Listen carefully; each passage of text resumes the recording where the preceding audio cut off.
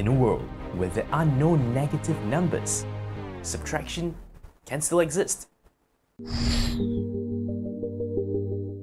Hello and welcome back to another video.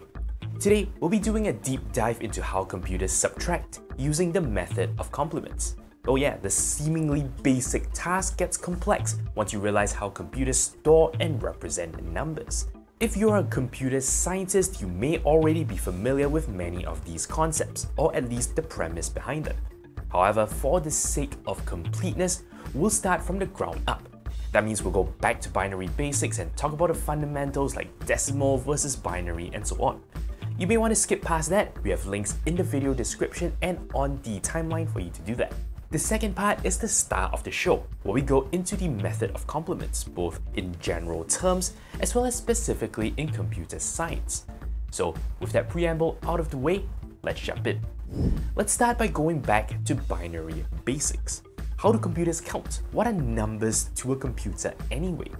The way we count as people is using the decimal number system, also known as base 10. That means that for each digit in a number, we have 10 possible symbols from 0 to 9. However, a computer doesn't represent numbers that way. They only use the absence or presence of a voltage to represent data. In other words, every digit can only take on one of two possible states, which we call base 2 or binary. While a single binary digit, also known as a bit, doesn't sound very useful on its own, it becomes powerful when you string multiple bits together. Different combinations of ones and zeros come together to represent different quantities. We can even convert them back to decimal to make them easier to understand. Take this bit string for example. If we take each bit to represent an increasing power of 2, what we can then do is to have each bit act as a switch. If it's 1, its corresponding power of 2 is switched on. Otherwise, it is switched off. We take all those numbers, add them together, and we have our decimal conversion.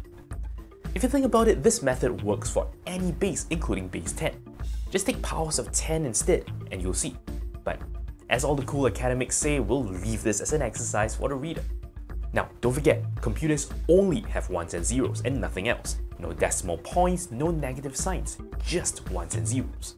So if you want to represent a negative number, you have to allocate one of those bits to act as a sign, while still having the rest of the bits make sense as a number. We're going to briefly cover 3 approaches to doing this, which I know is probably 2 ways too many, but bear with me. The simplest method is to set the leftmost bit to be a sign bit. If it's 1, the number is negative. The rest of the bits represents the number as always and is read off in the same way as before. This method is known as sign and magnitude. Another method is called ones complement. The first bit still represents the sign, but the rest of the number is also inverted. That is, the ones become zeros and the zeros become ones. We call this a NOT operation. Yet another method is twos complement. We do the same as ones complement, but we also add 1 to the number. This is the method we're primarily interested in, so let's walk through an example. Say you want to represent the number -6 in binary. You have 5 bits to play with, and you want to use twos complement. Here's how you do it. Start by representing the value of +6 using powers of 2. That's 2 plus 4, or to the power of 1 plus 2 to the power of 2. So we light up those 2 bits. Of course, what we really want is the complement.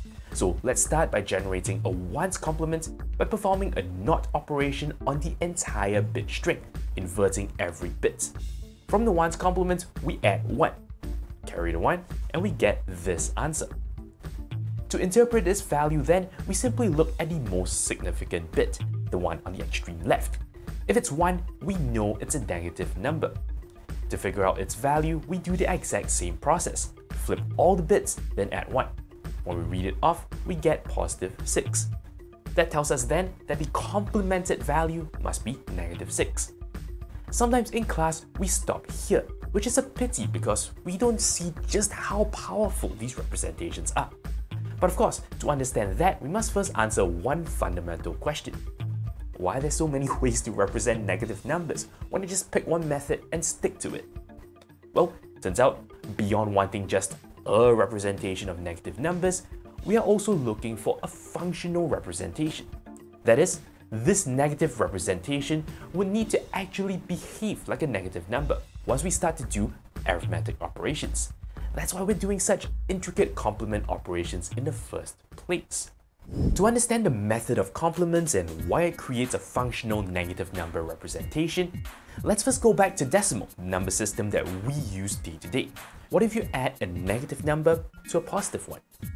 Even though the operation you're doing is explicitly addition, you can still achieve the result of a subtraction. That's a behavior we'd like to replicate on a computer which, if you recall, has no notion of subtraction or even negative signs. Let's first try to understand this process in base 10. Let's try and do a simple subtraction between two numbers, say 1000 minus 388. Except let's make life a little harder for ourselves by disallowing the use of the subtraction operator on negative numbers. So we need some functional representation of negative 388, such that by doing an addition, we'll still get the correct result. One caveat we need to note is that the length of the number, in other words the number of digits in it, must be fixed using this method. In this case, we're sticking to 4 decimal digits. The process to derive a complement is similar to what we've seen earlier with binary numbers. First, flip the number, then add 1. Of course, flipping is a little less trivial when you have more than just 2 possible digits. There are a few ways to understand this flip. The easiest way is to think of this as a mapping. The biggest possible digit is mapped to the smallest possible, the second largest to the second smallest, and just move down the line and continue. Of course, the alternative is to simply think about this as 10 minus each digit. Though strictly speaking, we're still in a world in which subtraction isn't available, and I plan to play by the rules here. Alright, so let's try to generate the complement of 388. We're working with 4-digit numbers, so let's pad that out to 0388. Then, we flip each digit using our mapping to find their counterparts, giving us 9611. Don't forget to add 1. This gives us 9612. That can't be right. Are you saying that this number, 9612, is somehow mathematically alike negative 388? Strange, but let's have faith and push on. Recall that instead of doing 1000 minus 388, we can do 1000 plus negative 388. Since we found that 9612 is the complement of negative 388 and I claim that they're functionally equivalent, let's instead do 1000 plus 9612. This gives us the answer 10612. That's still not right. But don't forget, we're working in a domain of 4-digit numbers, so we have to drop the overflow to get just 612. If you were to compute 1000 minus 388, you'll find that that is in fact the exact correct answer. The method works. So, summary. The complement of a number is like a positive reflection of a negative number. It might not look very similar, but it's crafted so that mathematically it behaves the same way. As long as you remember to throw out the overflow, of course. Try it yourself, maybe with slightly bigger numbers like, well, I don't know, 7, 6, 5, 4, 3, 2, 1 minus 1, 2, 3, 4, 5, 6, 7. That could be fun. But once again, I'm leaving that as an exercise for the reader. Going back to binary then, let's see how this can help us. Let's say we want to compute this subtraction using 6-bit numbers. We pad out the 1010, flip its bits, then add 1 to produce 110, 110. We can now add the numbers together instead of subtracting them, and remembering to drop the overflow, we get 1 followed by 4 zeros. To verify that this is correct, we can convert all the numbers to decimal.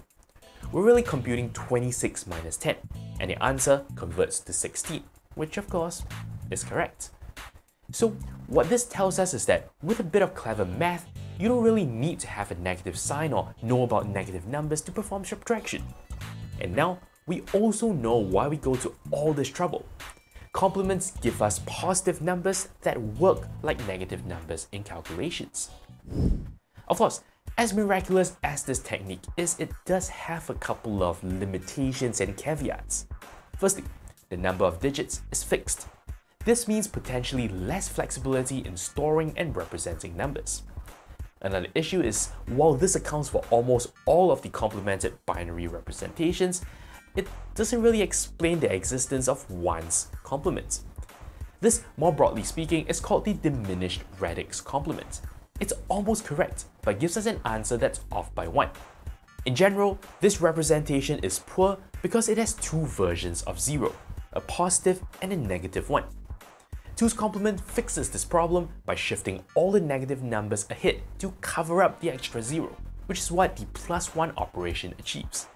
The same thing exists in decimal, and is called the 9's complement. In my research for this video, I wasn't able to find any direct application of the diminished radix complement, but I might be wrong. This appears to be just an intermediate step to get the full radix complement. And there you go. You now have everything you need to understand and apply complemented numbers in the world of binary, as well as with decimal numbers, of course. In fact, you can easily extend this method to any base. Just derive a mapping for each digit, flip them all, then add 1. This gets you a complement, your mirror number. Remember that the lengths of your numbers are now fixed. Do the addition, discard the overflow, and you have the results of a subtraction. Try it in, say, base 16 hexadecimal. Again, this shall be left as an exercise for the reader, though in retrospect, I don't suppose you're actually reading this video. If you ever need to verify your answer, I've built a handy calculator for you to use. Simply key in the numbers you want to do a subtraction operation on, set the base and the length, and watch as my code does all the necessary working to produce an answer. That's all there is for this episode. Have fun with this powerful technique. And until next time, you're watching 0612 TV with NERDfirst.net. Thank you very much for watching. If you liked this video and are feeling generous, a donation to this channel will be greatly appreciated. There's a link on screen and in the video description for more details. Meanwhile, please do like, comment and subscribe. This helps the channel tremendously and gives me the means to do more. Thank you once again, and I'll see you next time.